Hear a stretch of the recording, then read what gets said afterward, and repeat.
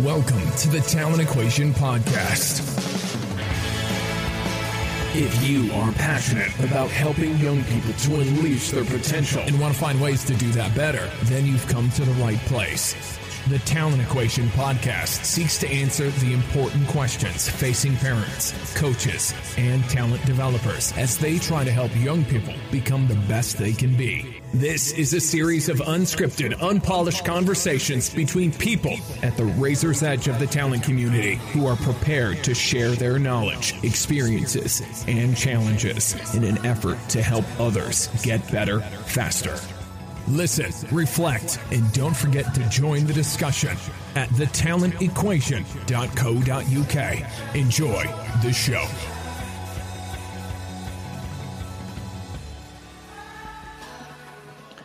Welcome to another episode of the Talent Equation. I'm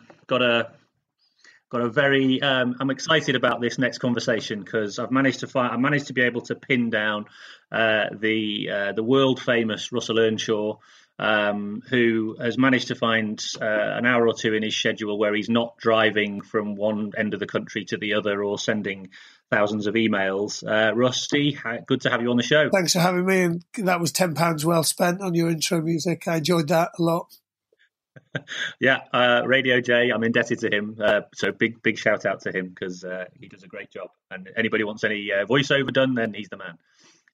Hey, Rusty, good. Like I said, it's been a while getting us on because, you know, our schedules haven't made it happen. I'm really glad we can have this conversation. Lots of stuff to talk about. We can go in all sorts of different directions.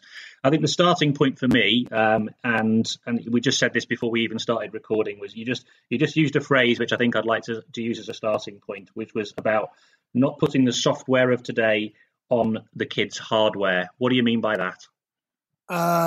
Well, it's interesting. One of the first questions I often ask ex-players is, what position did you play?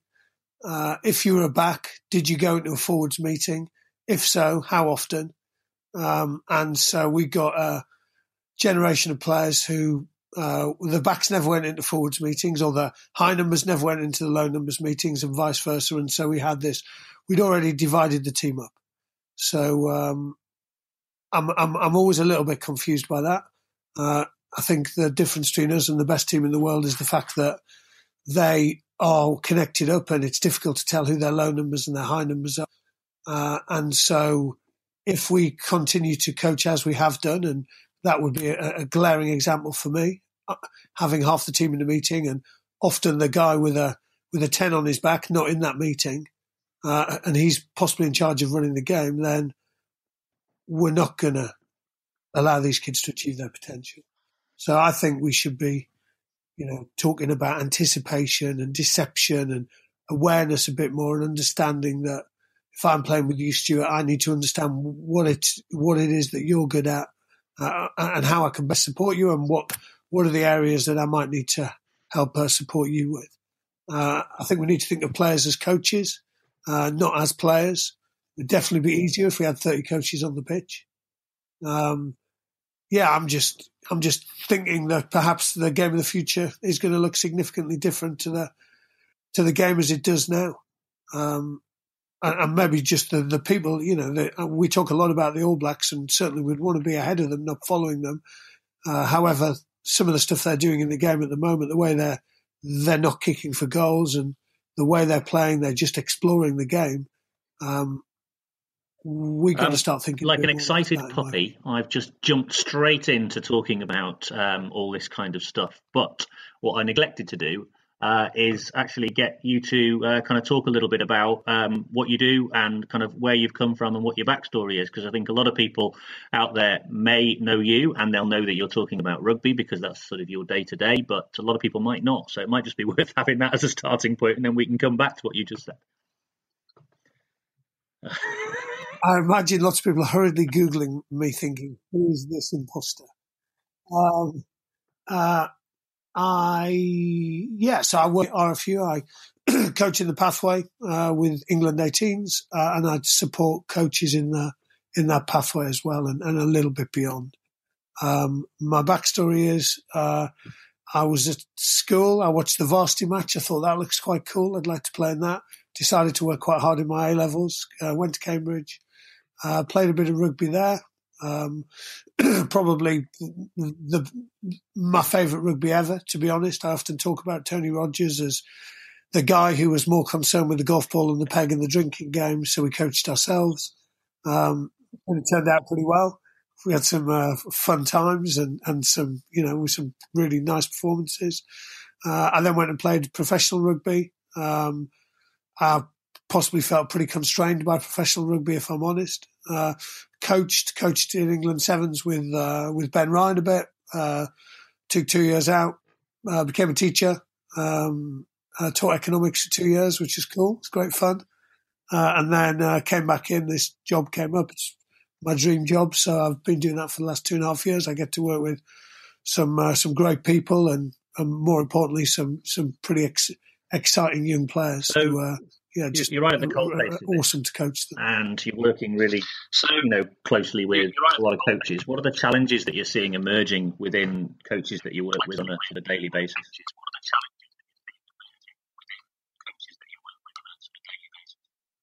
It's a lot of coaches. There's one challenge.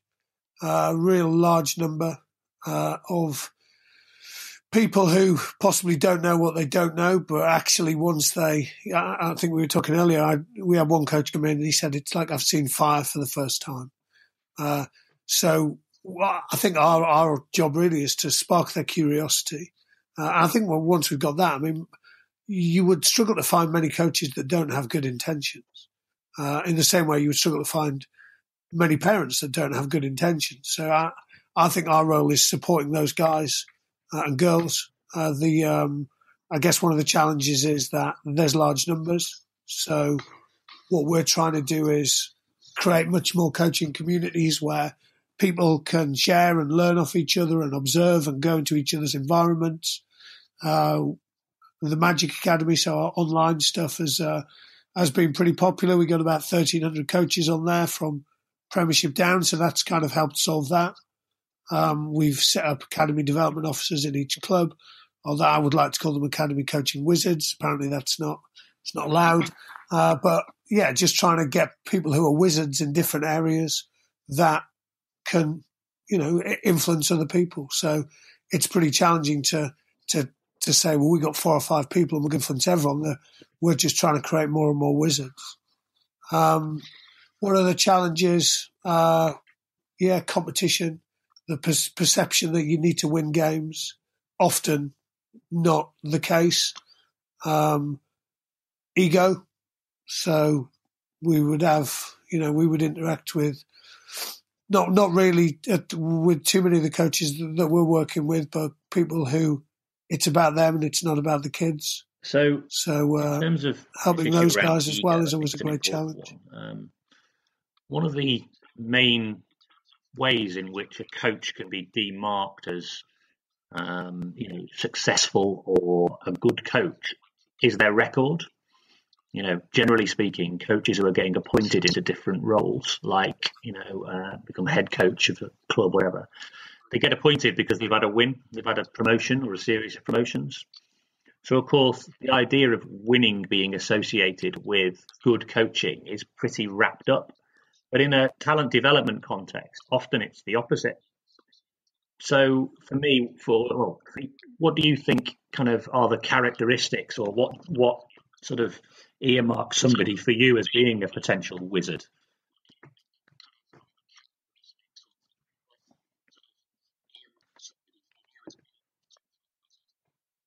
It's a great question.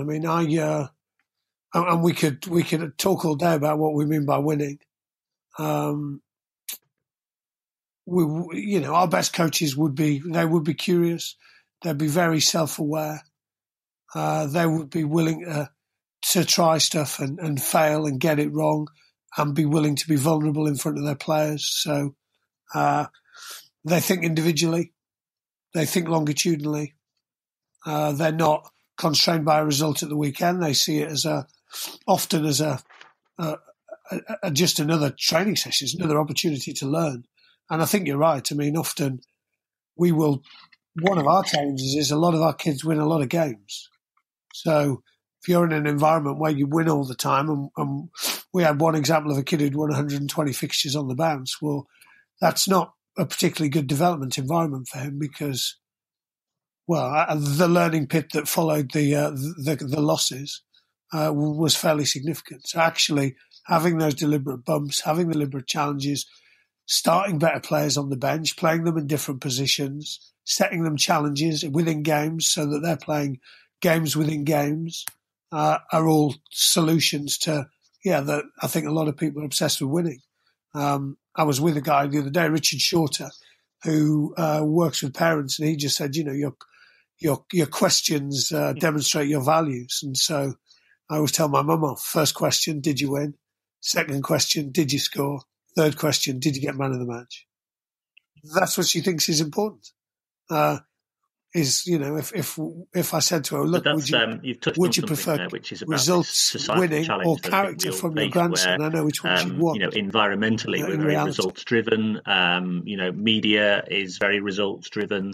When it comes to the way we fund sport, it's always about results. So, even in a participation space, there's results in terms of numbers of participants. In the elite space, it's about medals or it's about trophies and all these sorts of things. So when it comes to sport, we've become very results focused. And whenever you have a conversation with somebody and you talk about the potential downsides of competition from a player development perspective, often you get met with some pretty vociferous responses in terms of people saying things like, well, you're just anti-competition, you're kind of watering it down, you're basically a tree hugger. So, how do you navigate some of that? How do you help coaches to kind of stay resilient in the face of what can be some fairly overwhelming cultural challenges?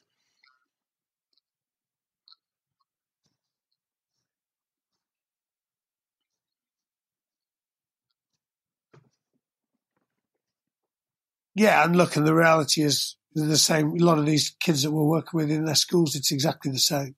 So if you look on their Twitter feed, it gives you a pretty good measure of what's important in that school. So, and they're often talking about the 5% of the kids who are getting A stars and rocking it in sport. What do I think? I think the competitiveness, our best players would all have that. They would all, I think it's something you can develop. I think it's a skill. If you came into an England 18s camp, you would see lots of scores being kept and people set challenges against each other. As well as I do, the problem with competition and I'm a Sunday morning dad, so when the mighty old Bristolians and the 14s rock up and the opposition have left 10 players at home because they want to win a game, then it's the adult behaviours that go around competition. When we've got parents on sidelines giving instructions to kids, or the little kid sat on the bench for the entirety of the game. Well, that's the downside of competition. And we're not playing in a league or a cup. We're just playing a game of rugby. However, it's just the adult behaviours. It's the parental behaviours that follow on from it as well. And like I say, everyone has good intentions. They possibly just don't realise. I don't want to. They're not necessarily developing all their players. But I'd be interested to get your views on this. I think there's something about help them find meaning in their lives, which is ultimately why we're. And I think let's face it. I think a lot of people who come into coaching, particularly like you and me, Sunday morning dads, we do so. We're generally speaking quite competitive people, and as a result, sometimes formal competitive structures can be quite seductive. I was talking to a friend of mine the other day. He's chairman of a local football club, and he's really, really keen. He wants me to come and do some work with his club because he's really keen to try and build a really kind of player-centered philosophy within the club, and really bought into the idea of kind of equal game time and this, that, and the other. And I saw him socially, and he was telling me about how they were playing a game that morning. And there was one young lad on the sideline, and he was on the bench. And he said, "Right, you get warmed up. You're going to be coming on last 15 minutes." And they were losing 2-0, and then all of a sudden they scored a goal, and it was 2-1. And his coach that he works with, his kind of co-coach, said, "No, he's not coming on now because we could draw this." So this boy didn't play any football that day. And the rationale was, well, it's a league, it's competition, it's a bit more serious now. They're a certain age, and actually we've got to do it that way. And I had a long conversation about that. I'd be interested just to get your views on that.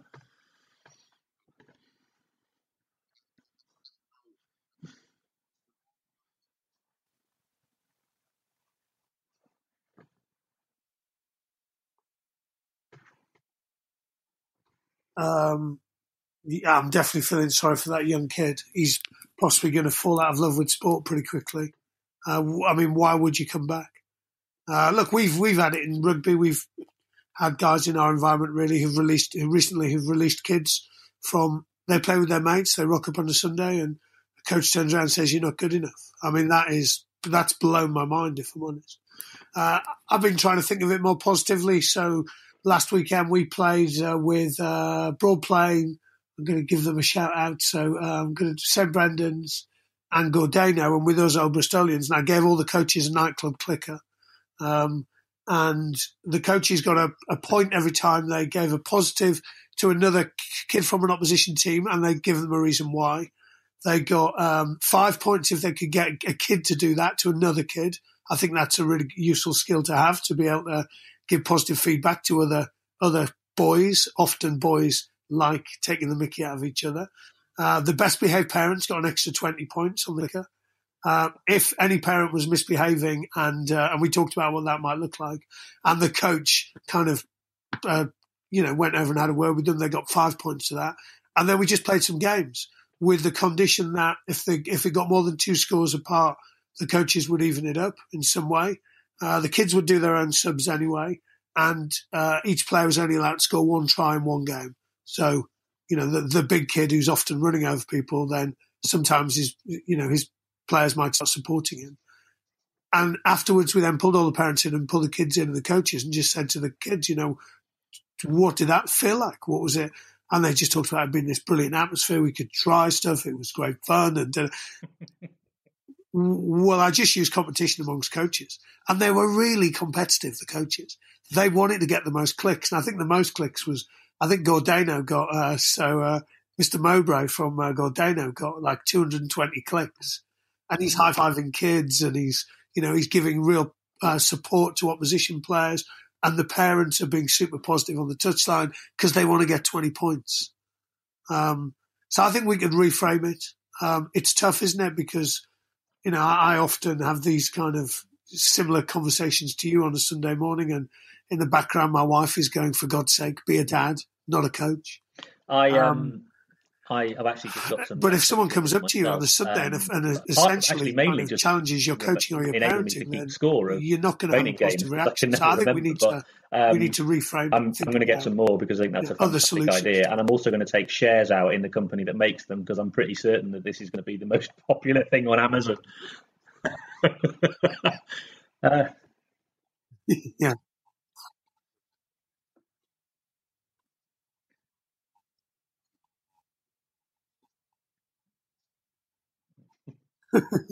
They're going the same way as headbands, apparently.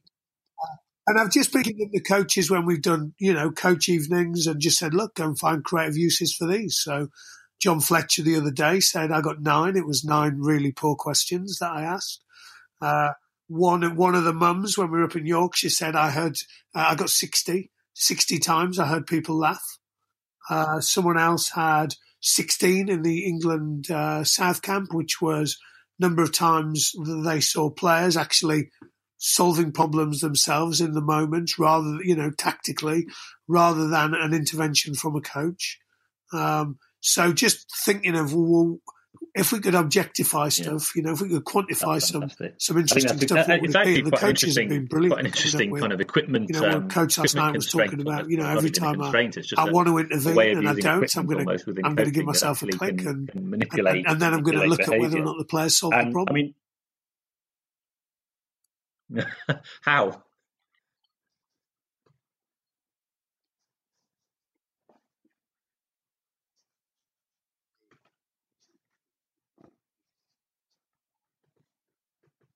And it's also helped my daughter get significantly better at maths.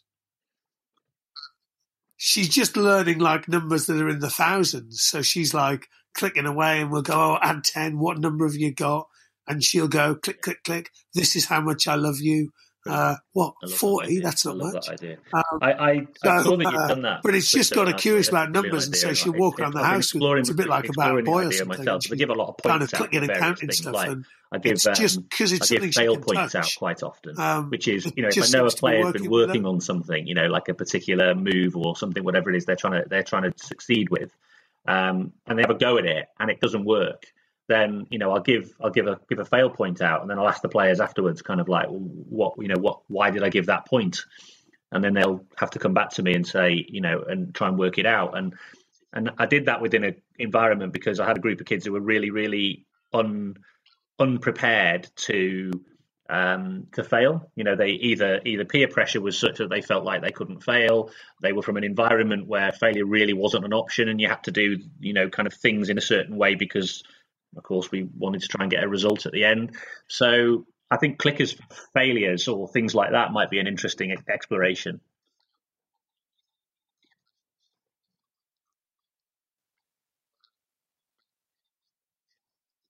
Mm-hmm.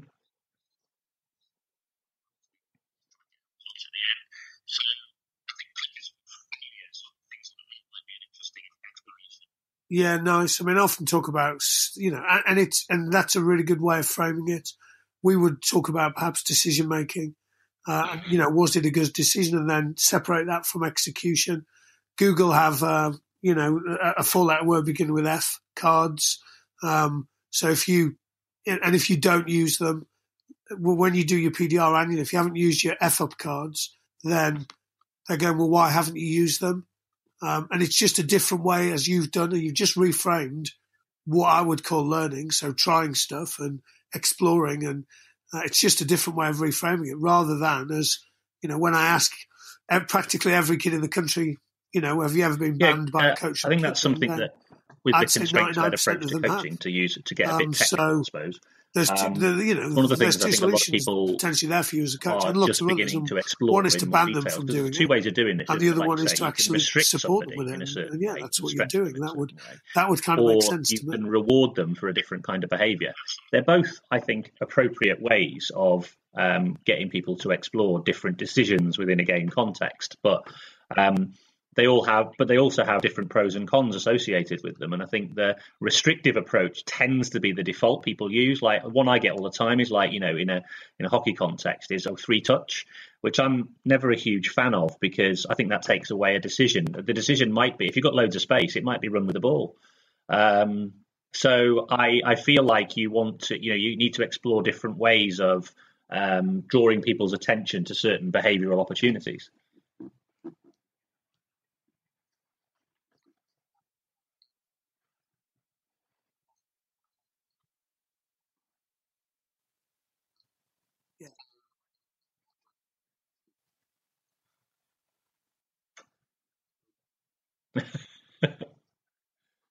Yeah, and in rugby, that's the kicking is the classic. So if you're a low number, so if you play in the forwards, then you've probably been told never to kick a ball. And so when I speak to Premiership second rowers and say, how many times you kicked the ball in your career? They often say once, and they often say either a coach shouted at me or my players shouted at me. I asked someone the other day, I can't remember who it was, and they said Francois Pienaar laughed at me, so I never kicked it again. And often it's the reaction of other people. So I would often be stopping the session going, hang on, so Johnny's just kicked the ball. Was it a good decision? Yes. Was it poor execution? Yes. How's he going to get better? By practicing it. Well, Johnny, how do you feel when all your teammates laugh at you when you do it? So I'm always a bit, I would talk a lot about learning environments. A good learning environment would be people would be willing to try stuff and not get judgment from their peers. So for us in our world, it might be that you can score a try. However, if you score through kicking, it's double points. And if it happens to be a guy with a low number that scores through kicking, then it's quadruple points. Because actually, we almost want to amplify that because our context is we are coaching kids to play to have the software of the future. And in the future, hopefully, every player on the pitch will be able to kick. Because if everyone can kick, then it actually opens up more opportunities to pass and score because the opposition are going to put players in the backfield. So my preference would be, and not to take stuff away, but to play around with scoring systems. So we might have our best kicker. So, who, if he does a kick to score and it's off his good foot. I think coming right back to where you started there, and I think this is really, really important in terms of the culture. Then it's double points, just for him to go, well, people are he has the opportunity to do both. However, we might make him aware of the fact that there's other opportunities. Then they're going to naturally veer away from doing that again. It will actually probably put quite a deep-rooted sort of emotional response to doing something wrong that then will mean that they'll just go through a risk aversion or a failure aversion scenario. I think that's really important. And what you described there, going back to what you said about Google as well, where what Google are doing is almost saying, if you're not messing up, you're not trying hard enough. And I think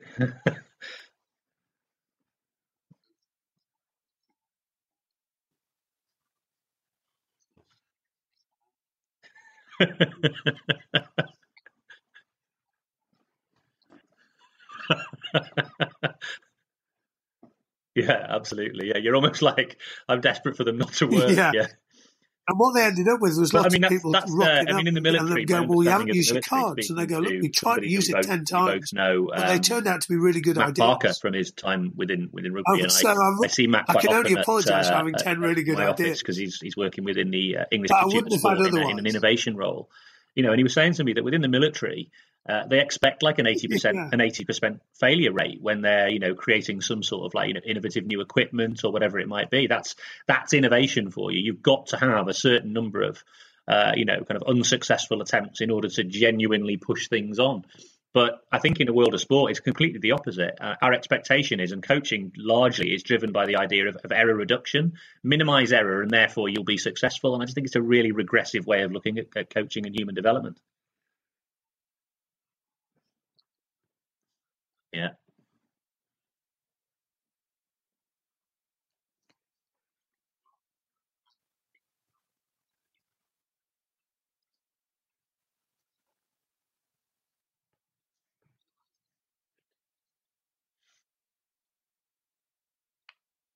Yeah, and our version of error. So that's also part of the problem. So it was interesting the other day, I had a coach say to a kid, "Oh, that was wrong." And it carried on, and then I kind of grabbed the kid and I said, "Oh, what are you thinking now?" He said, "I'm never going to try that again." So he just went, ultimate risk. I'm not even going to try that again. Well, then, if we're talking about creating players in the future, the players exploring what is possible within the game and within themselves, then we're not doing our job correctly if we start to create that kind of environment.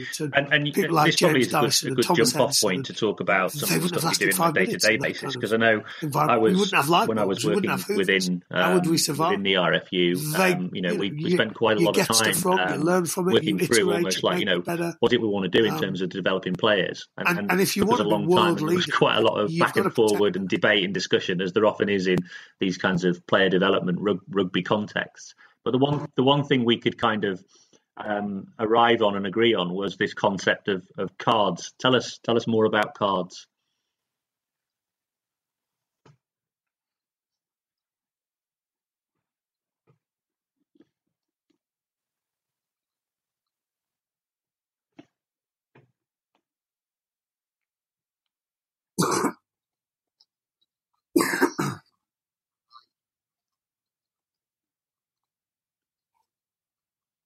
Yeah, look, ultimately we want skillful, adaptable players who are, and what we looked at around the research was some of the almost higher order skills that would help support them be world-class players. And there's some other stuff as well, but this would be our 5 kind of key ones. And that was creativity, awareness, resilience, decision-making, and self-organization. And within each of those, we would look at how we develop those in people, both on and off the pitch, predominantly on the pitch, because ultimately that's the kind of their theatre. And it's helped the players understand a bit more. It's not just catch pass. It's actually lots of other stuff. So, So to look at an example, if me and you 10 yards away passing a ball to each other, we could possibly do it. And that, however, we might not be doing a great deal of awareness. So we haven't got any defenders. And so our decision on when to pass, which would be based upon a defender and a support player and actually whether or not to pass, because there might be space in the backfield, we're not actually developing that. So we would, a big focus on us would be around developing these skills, celebrating them. And to be honest, if for the kids that, and whatever it means, don't make it, I want the kids to love sport. I want them to keep playing the game and for as long as possible. And, whether that's at uni, whether that's for a third team, whether that's for a World Cup winning England team, I can definitely sleep at night if we feel like we've helped them as people as well.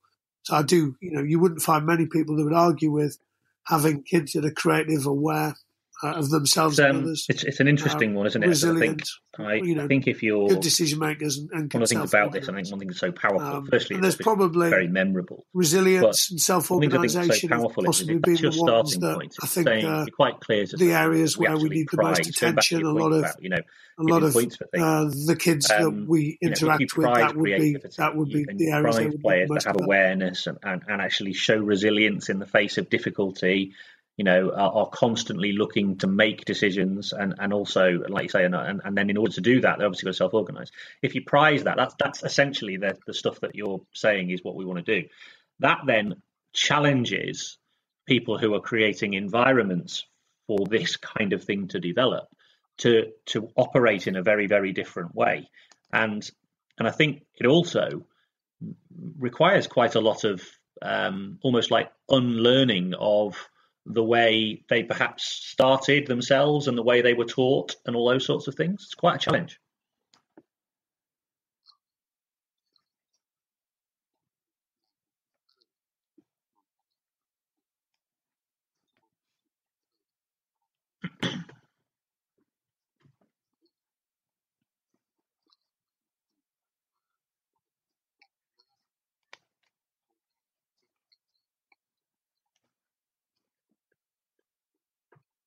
Yeah, no, well, yeah, and it's definitely a challenge for lots of people. So one of our, when we're looking at either adults or kids coming into our environment, we're often going, well, who's going to find this really hard?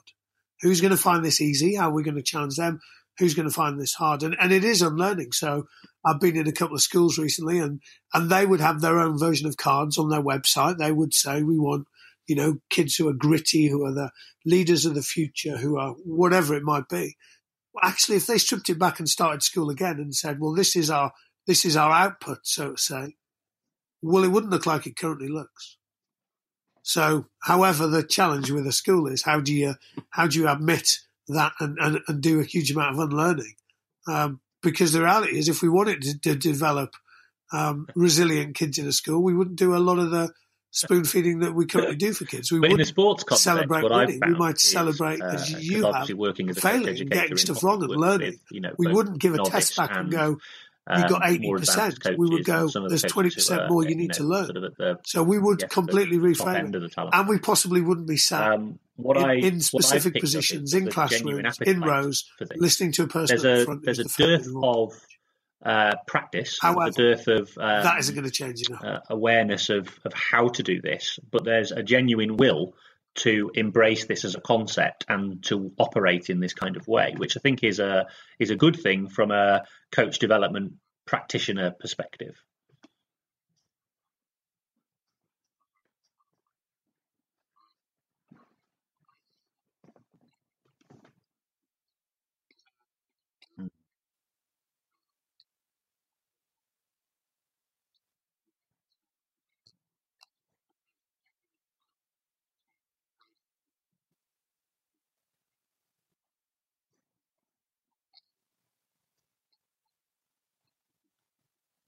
Yeah, it's really, look, it's really had traction. I think a couple of reasons. One is that it actually gives coaches freedom.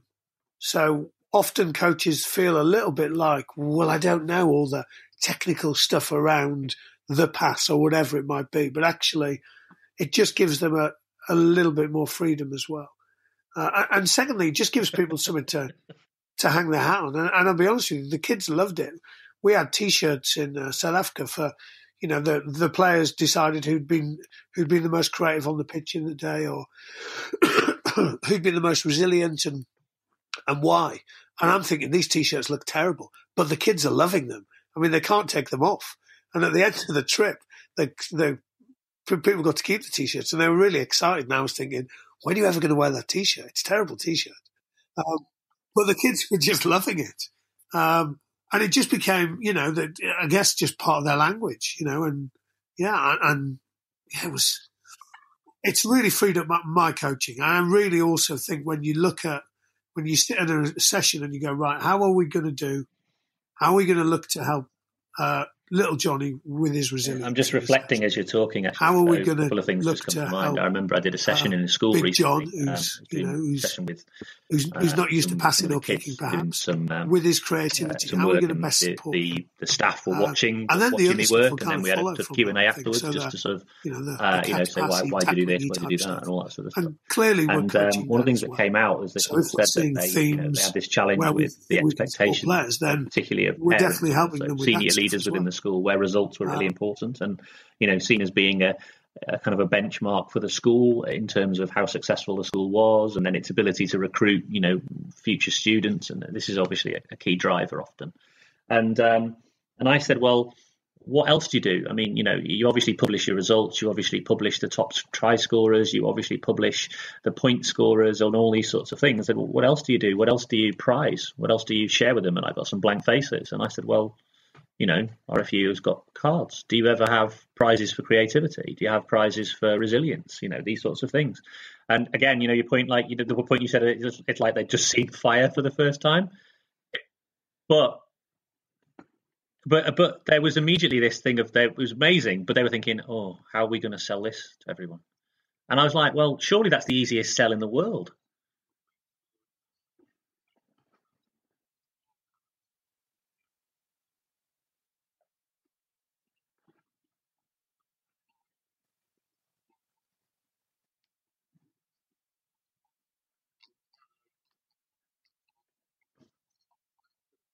Yeah, even though it's on the front page of their website.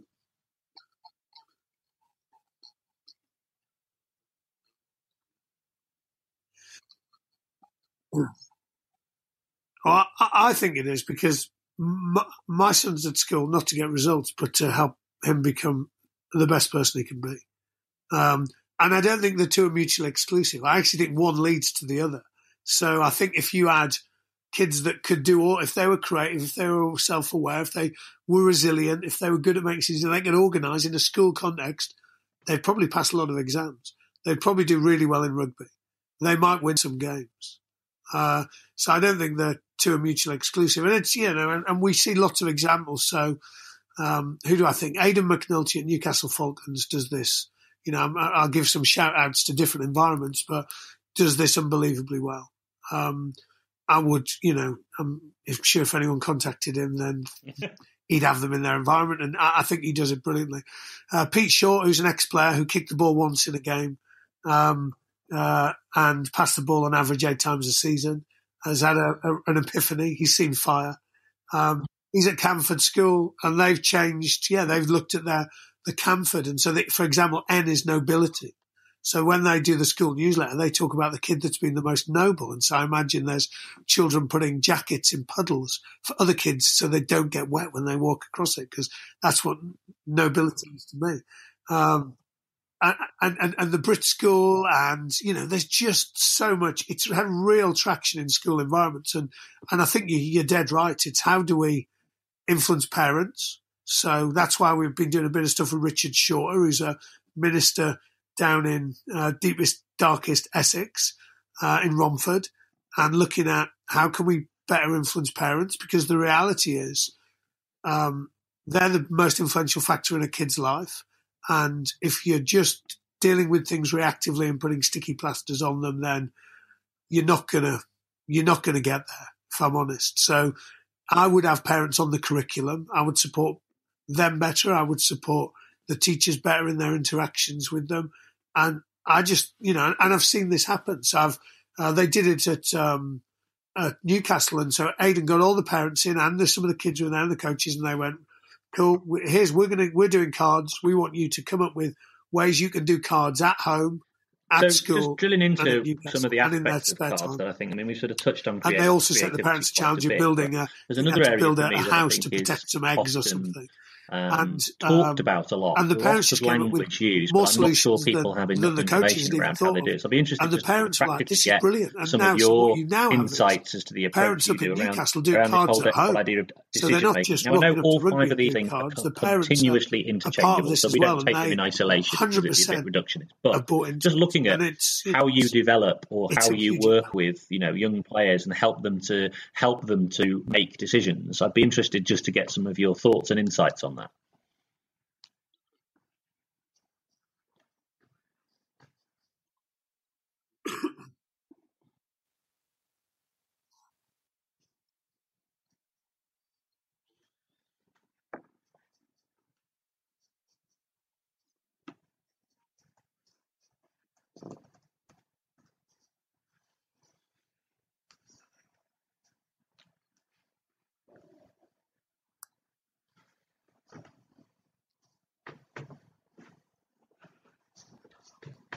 Yeah, and you're right, you can't separate them. So awareness leads to decision making. So in our world, awareness is just information. So what's the stuff you're looking for on the pitch in order to inform your decision making? And clearly, if creativity in our world is about solutions to problems, so if you start taking away solutions, then actually you're gonna reduce their ability to make decisions. So they are all interlinked. Look, it would be based upon the individual. So, and it's our context. So the other cool thing for our kids is, well, they play in lots of different environments, so they might make different decisions in different environments based upon the players around them. So, lots of stuff around, what's Stuart really good at? How can I best support him? So understanding that your decision making isn't reliant upon a system necessarily. It's reliant upon people around you and what their strengths are and what their weaknesses are. We play lots and lots of games where they get lots of opportunity to make decisions. They get feedback from the game. So I'm too flat. It's preventing me from passing. If they were struggling to work out, if they were struggling to beat the game, that would be something else, some language we would use, stolen from Newcastle Falcons. It sounds like we're sharing a lot of stuff. It's collaborative. Then we might just intervene. If we see themes with players, then we would have conversations with them. Getting them to observe other players. One of the things we've been doing recently with defences, so I personally think, and this is a hypothesis that I'm testing, that labelling defenders around rucks, so guard AB or pillar AB or whatever it is, limits decision making. So we're all aware of the guy who's often got a low number, who runs next to the ruck, puts his hand up and breathes a sigh of relief, that he doesn't need to make a decision and calls himself guard.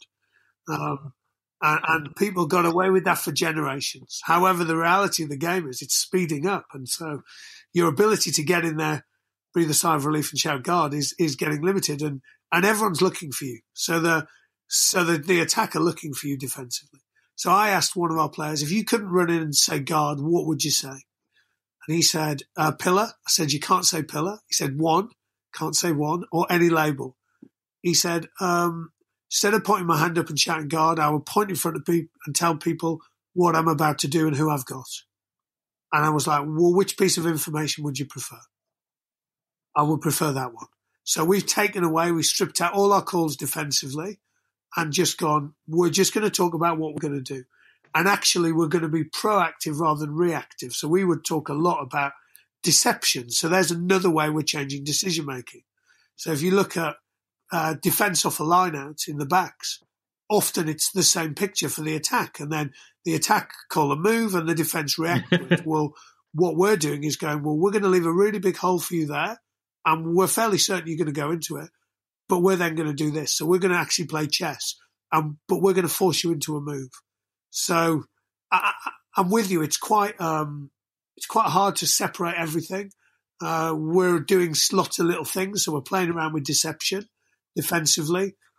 I think people are more comfortable with creativity and deception in attack. I think defensively we're very systems based. Phil Larder's still getting commission every time someone shouts guard, I hear.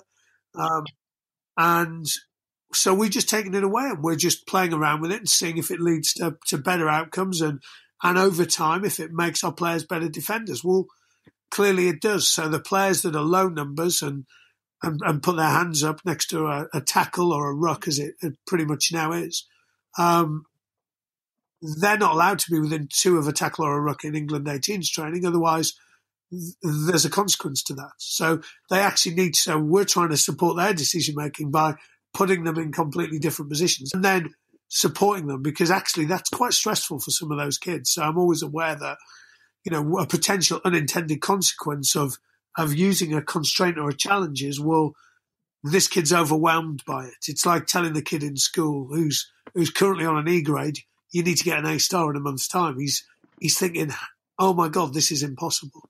So it's also supporting players through that process, because what is a challenge for us, and also is an awesome opportunity, is that it's interesting. As I said, our kids are in lots of environments. We find they'll ourselves come to schools, they'll come to academies. You've got these and players there's a lot of who transition going on. But also, I've noticed have something, lots and lots this is where the decision-making piece is interesting for me. In different environments, I think we're trying to simplify. For me, anyway, I think there's a real lack of awareness. We're in coaching players. through the principles of play. Certainly, my experience is using I see this trying time to and time again, back where all the language. So kids essentially just look really, really reactive. I'm not saying that's necessarily a bad thing. And for some kids, that's challenging because they've had a decade of standing next to a ruck, but not being allowed to kick. They're not really making decisions because they aren't aware enough to be able to have enough information for them to be able to make a decision. They're purely and simply just, if you like, being kind of knocked from one defensive, one defender's attempt to try and steal the ball from them from the next. And if they get through by virtue of the fact that they've got some sort of assimilation of techniques that kind of enables them to do so, then brilliant, and wow, and that's great. But they don't really know kind of why that happened. They probably couldn't replicate it again if they sort of saw it again. And so that's the one big thing for me around helping to develop decision making, has been this whole focus on raising individual awareness as to kind of what the problems the game are opposing are, what the problems the defenders are proposing, what the problems the attackers are proposing, and sort of dynamically trying to get the players to become aware of some of those things so that they can they can solve them together and solve them individually, almost at the same time.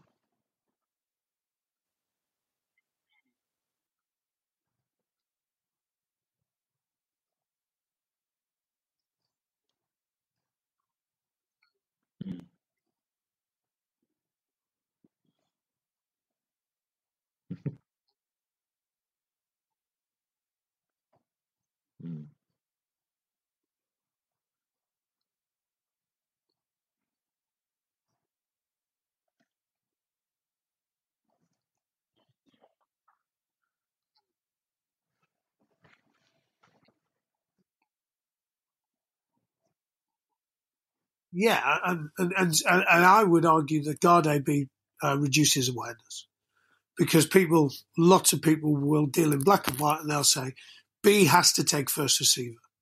Well, what if first receiver is 20 yards wide? Well, not then. Well, what if first receiver is 3 times? Well, not then.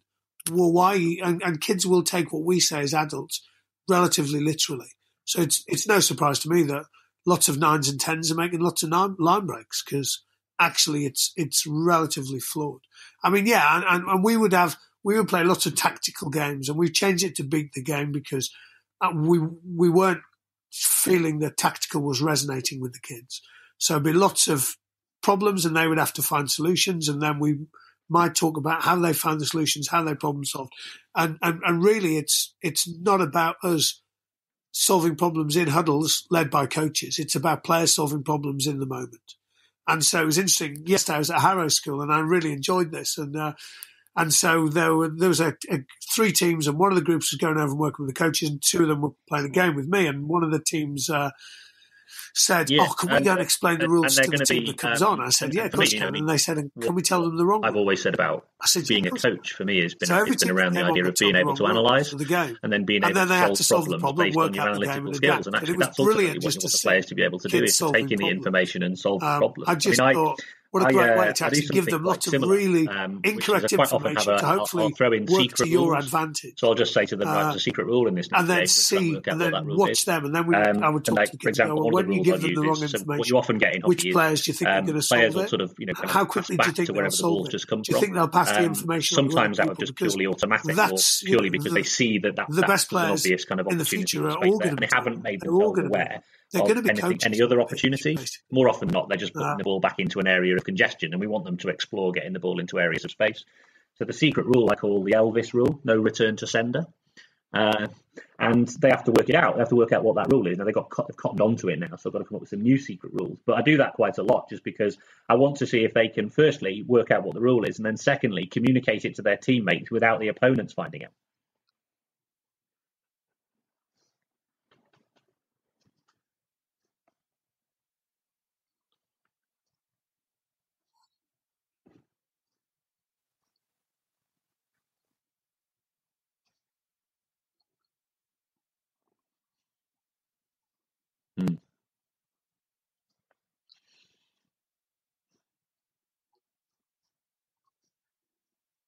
Yeah.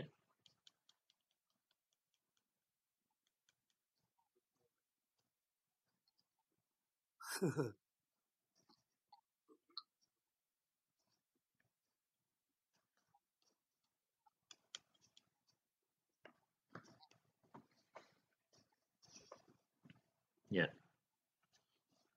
Yeah, and that's, I mean, with due respect, if the players are as good at problem solvers as I was, then that's not good enough. So, and probably the same for you. The reason, we haven't, they just need to be better players than me. And I would be really mindful of who I give information to.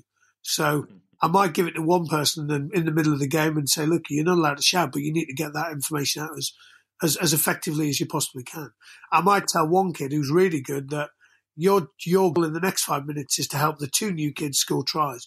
But you can't tell them, because it's just a different problem then. If we tell everyone there's two new kids and Johnny's trying to get tries for them, then I'm not sure how the two new kids would feel about it. And it's just a different problem. So we had a player in the program last year who would be pretty good defender in terms of he's really quick, so push people to an edge and tackle them. He wasn't really thinking about, going and hitting people man and ball. He definitely wasn't thinking intercepts. So another classic for coaches is, well, intercepts are risky. I'm thinking intercepts are the easiest way to score a try. So look at Sale at the weekend. They scored 3 tries of intercepts. They won a game with 34% possession, very little territory. So I'm definitely scoring intercepts. So I say to Ben, to the kid Ben, I said, look, I just grab him on the way to the pitch and say, look, if you get 5 intercepts in this session, then all the coaches will do 20 press-ups. And by the way, apparently kids love adults doing press-ups. It's the biggest incentive. And so there's a problem, but no, and I said, then you can't tell anyone. Well, he gets 2 in 2 minutes. So I then need to tell everyone because it's actually too easy. So I then say, look, Ben's trying to get this. And if he gets them, all of us will do. For example, apparently the whiteboard on the side of the pitch in training session is the thing to do now. Great big flip chart. You've got to lug it out there, and then basically you've written out everything that's going to be done in the session. You're explicit at the start with the group of players. The reason this is the session, this is what we're working on, these are the themes, because no one told England. Whereas if everyone had told England, I want them then it would have been fine. We could have planned it. What is it we were working on today? But then we wouldn't have had the theatre. It's an interesting test, because if the game and the same when I ask ex-players, did you ever exercises I've done, do training if sessions they work in the way I'm hoping, and they draw awareness that I'm looking for, the players should be able to tell me what it is. Need to train more like the kind of the theme that they were working on, because they should have sort of twigged onto it. Obviously, there's going to be some questioning and things going on through that session, but I don't know how I feel about being explicit at the start about what the session is about.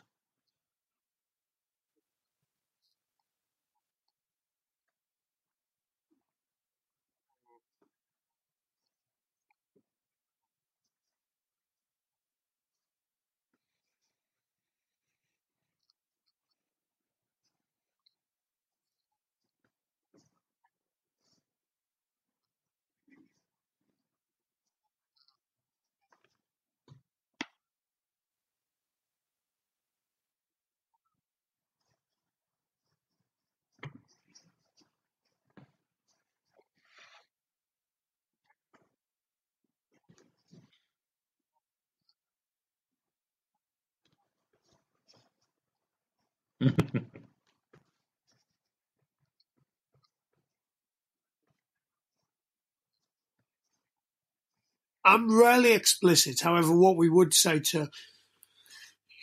I would want the players to have some input into what the session might look like. However, especially if you go into, so I dropped into Harrow yesterday. Well, the session's based upon the needs of the players. So I rock up and actually don't know what their needs are. So let's start off and see where we end up. We've been using whiteboards, but so I went to Teddy's Oxford the other day, and the kids were get into groups of 3 or 4, talk about what your super strength, with similar super strengths, set yourselves a challenge. And so, for example, 4 of the guys were first one to get 3 kick to scores and 5 fix the ball, got a school lunch served to him by the other 3. So just to create games within games, so I would use it for that, and I would give them ownership of that. It's also quite interesting. You know, it's easier in the England environment because most of those players have got individual development plans, and they would know what are they trying to get better at. And for me, an individual development plan should be put into a session. And so there's a really good way of using a whiteboard that you've lugged out. We would rarely be that explicit around what the session looks like, although if a kid came up to us beforehand and said, look, what's in the session, because this is what I'm looking to work on, then we would definitely share that information. And that would be, we would expect, you know, a lot of our players would do that pre-session anyway, come up and go, look, what's the focus of the session? Cool, I'm trying to do this. And we would, I'm always mindful. I mean, if you call a session a defence session, then attack don't really try and score. Everyone focuses on the defence, or attack score and then they get told off by the defence coach. Or the defence coach has 15 defenders against 10 attackers because we just want success. Or if you call a session a team run, it basically just becomes a unopposed, session that's nothing like the game. So it's really not a team run, if I'm honest, because it's nothing like the game. So I would be mindful about what I call a session. But yeah, we would be the same as you. I would be relatively comfortable that we're going to run some kind of game activity, and if we feel like we need to pull people out, we might do that. However, I'm thinking that we're all playing this game, but within the game, everyone's individually playing a different game. So Brilliant. Stuart might be really good at kicking off his right foot. Well, Stuart's getting double points if he kicks to score off his left foot. I mean, and Stuart might be really good at getting intercepts. So Stuart's challenge is to make 4 other players get intercepts. So I'm using you as a coach. I'm not saying Stuart's got to get 4 intercepts. I'm saying Stuart's challenge is to get 4 other players to be as good as him at intercepts. And actually, funnily enough, so whilst we're playing a game, everyone's that you can bring to your coaching, because that's again, I'm not saying that's easy, by the way. So often, especially in a new environment where you don't know players. So Teddy's the other day. Well, an easy way for me to do that is to put a whiteboard next to the pitch and go, lads, set yourselves some challenges. I'm going to have a look at them and go, okay, cool, why do you pick that? And then you probably find something better because of the adaptation, and then you've got something else that you can then use. This group are trying to do this, so I'm going to tell the rest of the group they're trying to do it, because your job is to try and stop them. And we're just creating scary, lots of particularly in the early stages of their coaching career, because it's like, well, I don't know what I don't know. I've got there's too many things I can do. It's almost like going back to your point about the kid who's on an E asking for an A, because it's a bit of overwhelm. So if you were speaking to somebody who was at the start of their coaching journey, and there's quite a lot of people who do tune into this who are at the start of their coaching journey, what advice would you give them in terms of taking their first steps to working in this way, ripping up the recipe cards and actually starting to work in a much more method approach, a bit more experimental? You're obviously going to have some bad food, but you're going to get some really good stuff out of it as well. So how would you guide somebody in that space?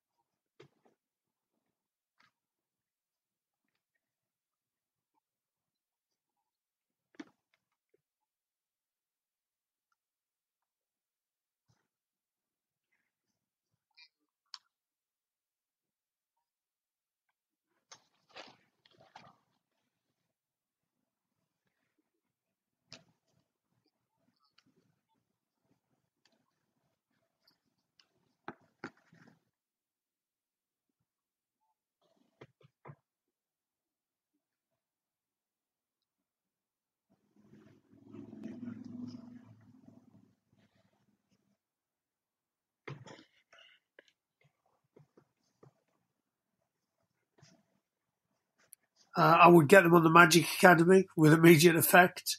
I think learning from people around you, it can often feel quite an isolated job being a coach. One of the things that the biggest feedback we get from Magic is that I thought I was the only person who's having these problems and trying this stuff and getting this kind of stuff from my senior leaders. And so they feel a certain sense of relatedness and belonging. And I would go and observe other people. I would go and learn off them. I would. There are resources out there. There's some pretty, there's a wealth of resources. I would listen to your podcasts. I would, follow some influential people on Twitter. I would just go out there and try. I would bring the kids into the process as well, and I would involve the parents, just because if you don't, you can often feel them against you. Even, at Albristolians and the 14s. Well, it's informing interesting because the kids the reason I asked the question is influencing because the parents and talking about, I think there's a concern. Look like this. So, for example, this has really helped. Even for me, it was a little bit stressful to start with. I think, and just go and coach. Somebody in lots of different environments, coach different ages, coach different sexes, coach different abilities, coach different sports. They think because they're expecting to see. Because it's tough. Because if you're a Sunday morning dad and a coach, say there's another couple of coaches, you maybe get half an hour a week. Isolated practices. Over a year, that's not a what huge amount of time. Common conception of what coaching is. Your approach, without that deliberate practice, how do you get better? I would reflect. I would go, well, how can we do that better? I would ask players, what was your best bit? How hard did you find that? How could I do it better? I would be willing to be vulnerable and learn. Individuals going on. So, from an observer's perspective, it's not going to happen overnight, like coaching. So. Why would you? How do you navigate that? Because I think some people, particularly when they're new into this, they sort of can't find the balance point. I see a lot of coaching on a regular basis, at my club and everywhere else, where what we've got now is these kids playing games, and that's it. That's it. They just play a game, a small-sided game, yes, maybe a game with some rules attached, but they just play a game. And I don't think it's that rich with learning because it hasn't got all the other layers that you've thrown into this. So how do you navigate? That's probably two questions in one, but how do you navigate all that?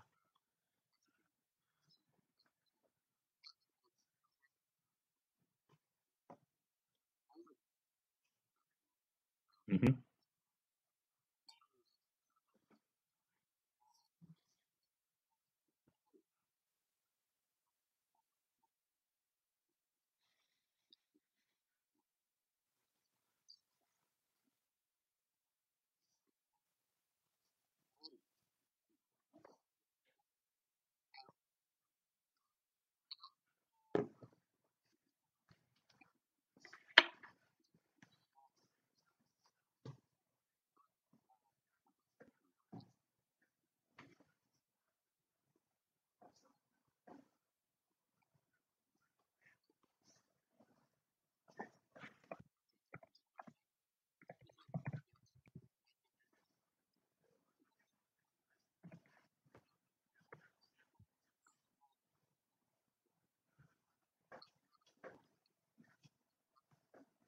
And what I would say is, lots of the best players in the world just play games with their mates for long periods of time, and it definitely had some impact. However, I agree it could be significantly richer. And possibly how we deliver our coach development reflects that more now. So it would be much more around. So, for example, I'm going to one on Sunday and going to do some stuff with some coaches, and they're going to send me their session plan. So to say, we're going to have some questions. We're going to bounce it around. I'm going to say, well, look, how can I best support you? Is that on the pitch setting challenges? Is that what is it? And we're doing much more of that collaboratively, and we're getting the people to coach, and we're working alongside them. And then we'll reflect on it. And it's, we're not going to change the world. And by the way, I'm still learning how to coach. So I'm not, by no way am I saying I'm the finished article. However, I do want to be the best coach in the world. I mean, I definitely don't see any point doing it if I wouldn't want to be that. And then by that, I mean coach of coaches and coach of players. We're probably a bit more informal. So we just had a lot of guys up in the England 18s camp, and they're asking questions there on the pitch. We're grabbing coffees. We're talking about what does it mean in your context. We're trying to go into other people's context. So last year with Gloucester, we had a coach development session, and one guy put his hand up and he goes, "Look, this wouldn't work in my club. It's completely different." We were like, "Brilliant. Let's go in your club in a month and let's go do this."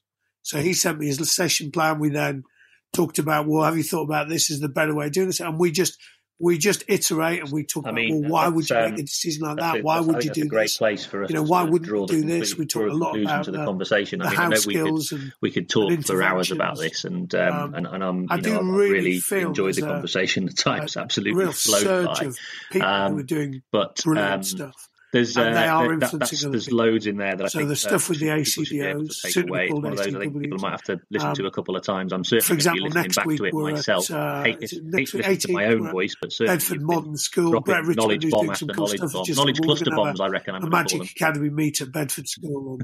So, hey, how can people? You mentioned the Magic Academy. That's on Edufii, isn't it? Yeah. What are the needs? What are your problems? And let's look at some solutions.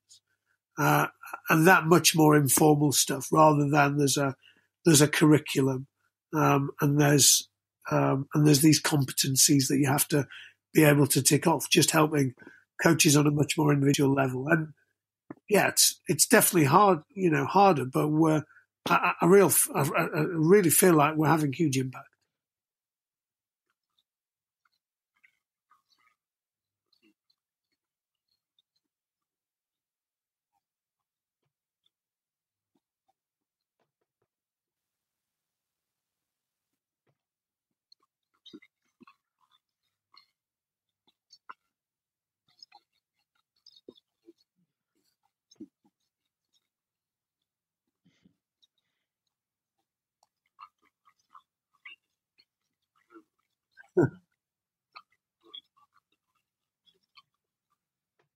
Yeah, strong. I'm enjoying that. Fantastic. I like the idea of coaching as being, kind of creating some spells. Yeah. So and to see how we can bewitch these young players and help them develop as a process. That concept is what I'm going to be. We needed an informal sharing space for coaches, so where they could feel connected, where they could engage with other coaches from. There's Premiership coaches, there's international coaches, there's top 14 coaches, there's Sunday morning dads and mums, there's psychologists, there's people from other sports. So we've now got 1,300 coaches. It's completely free. People will go on there, they'll interact, they'll go, "Oh, can I come and have a look at that in your environment?" And it just leads to much more collaboration and sharing. And, there's this, that's why I talk about this surge of people who are actually doing some brilliant stuff. And I'm learning loads off them. So, I definitely can't claim all the knowledge cluster bombs I've just dropped. Some of them are definitely from other people. I've got an idea for you. You might be way ahead of me on Russell this, Earnshaw, but I reckon the person who makes sort of the most valuable contributions in the Magic Academy. And I invite you. Wizards hat at the end there of the you year. go. You're a wizard. You get to go and weave some spells.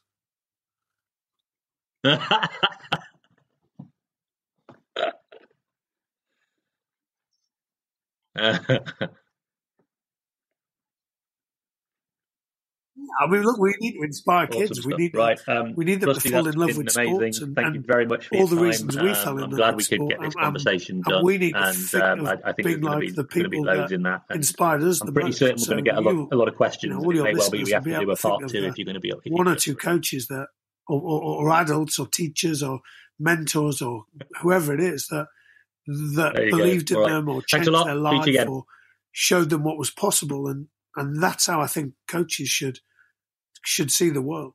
And genuinely, there's some super inspirational coaches out there who are doing stuff way better than I could ever imagine. And, and genuinely changing people's lives. And, that's the cool stuff.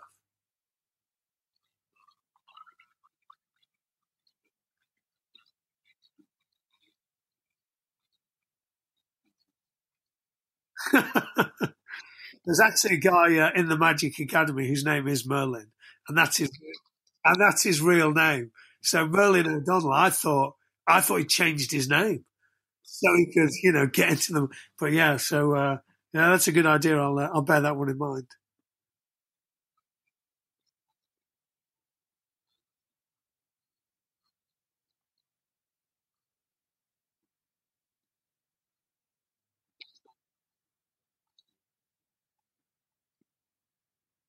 Yeah, awesome. I'll just have to get through my 1,600 emails per month, and we'll be fine with that one.